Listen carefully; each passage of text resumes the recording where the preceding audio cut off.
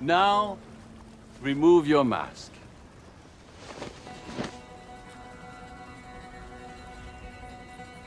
Undress!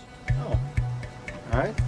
It's a freeing exercise. This is starting to get a little creepy now. I mean a lot to me if you just take your pants off, all right, Dave? Is that why you brought me here? This is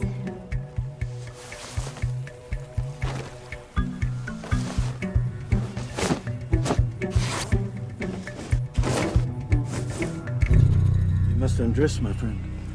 I'm afraid that's not an option for me today. It's the program. Right. I don't have any draws, though. Well, Stanley said he had this conversation with you last night. Now, if you've chosen to stay, you've chosen to participate. Now, if you're not wearing any drawers, then, hey, that was meant to be. Let it all hang out.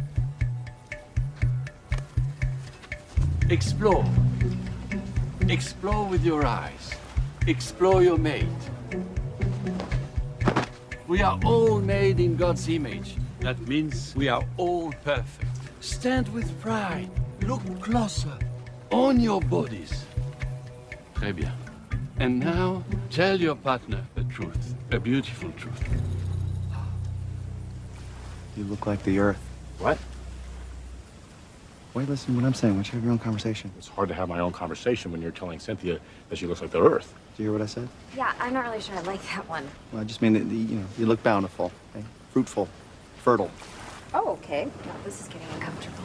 Please, make a palace of solitude between you and your partner.